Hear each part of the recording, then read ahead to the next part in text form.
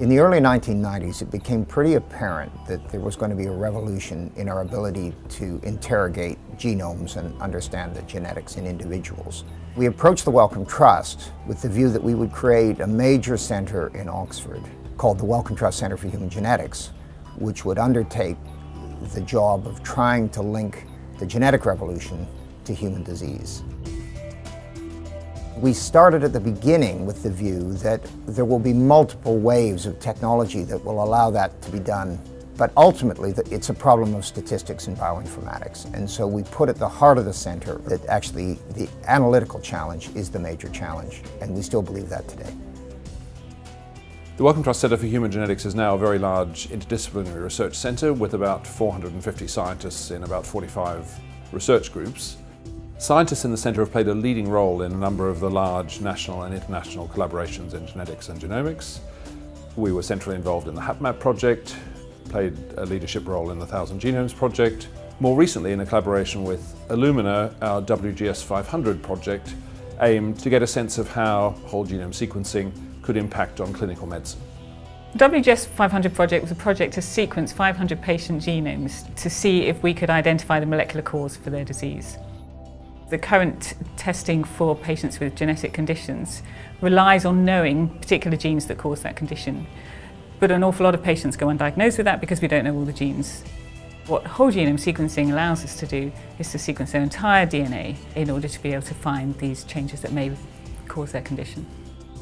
The three key partners were the Wellcome Trust Centre for Human Genetics, the Oxford Biomedical Research Centre and Illumina, and we had a network of clinicians that were involved in identifying the patients and submitting those to the study. In a quarter of the patients overall, we found a diagnosis, and in some subtypes of disease it was more like half. So it was key to say this can be used in the clinic for making a diagnosis. The big outstanding question in genomics is whether it would ever be applied in a clinical setting. And the WGS 500 project showed, I think, unambiguously that it had huge potential in a clinical arena.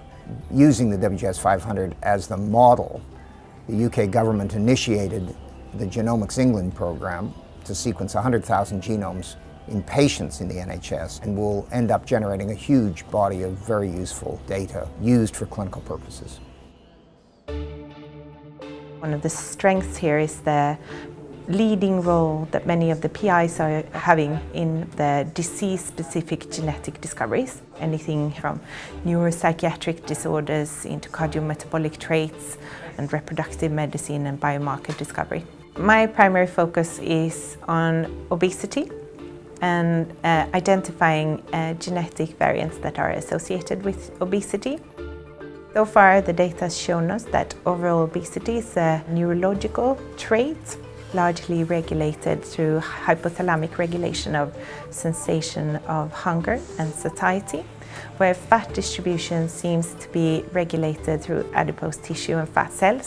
So we're really starting to sort of pinpoint both the heterogeneous facets of obesity, but also the underlying biological mechanisms and pathway.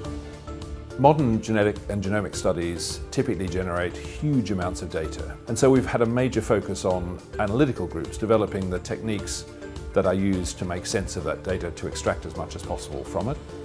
My group in general works on developing approaches that use statistical methods to try and analyse patterns in genetic variation data. I've been fortunate recently to have been involved in the largest study to date of UK genetics involving about 2,000 people.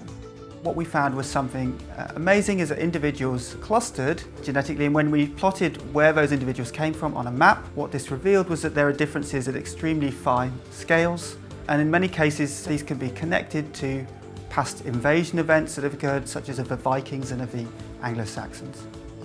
An understanding of ancestry is essential. In order to perform disease gene mapping, we need to take account of ancestry patterns to avoid false positive inferences. And that's especially important when we're trying to map rare mutations that are more affected by recent ancestry changes.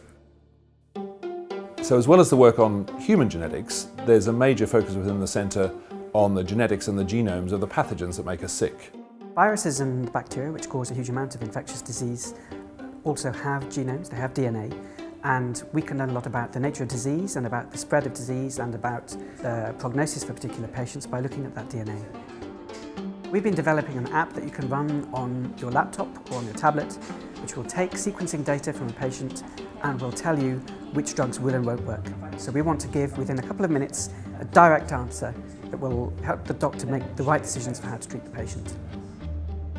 One of the great things about using DNA, instead of using a biochemical test for drug resistance, is that you get a whole load of extra information for free. You learn about the ancestry of the particular infection. You can tell whether or not it's a Beijing strain of TB, which particular version of MRSA you've got. So there's a huge amount of information encoded in the DNA, all of which comes for free when we do this. The Wellcome Centre is the leading centre in the world for developing these novel tools, particularly in the context of disease. As new diseases are being deciphered using these tools, the importance of the centre is likely to grow over the course of the next 10 to 20 years. There's been a revolution in our understanding of genetics and its role in human disease over the last 10 or 15 years. Looking forward, we want to continue to pioneer advances in genetics and using that information to transform our understanding of disease and to improve human health and healthcare.